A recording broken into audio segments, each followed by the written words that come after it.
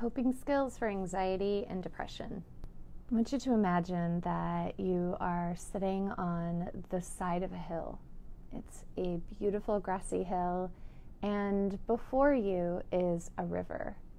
And along that river, you see boats, and they're floating from your right and downstream to your left and out of the way. And so what we're going to do is we're going to imagine your thoughts, your worries, your stressors. We're going to imagine sending them through the air and onto the boats.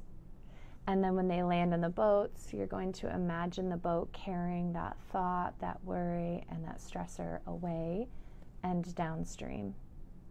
You may notice that as you practice this exercise that sometimes those boats will actually circle around and come back again.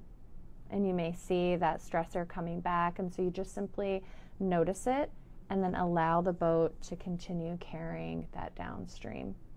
So anytime that you have a worry or something coming up that feels stressful to you, that you need to get rid of or put aside so that you can focus on your life right now, is just imagine yourself on that grassy hill looking at the river, put those thoughts onto the boats, and then let them carry it away.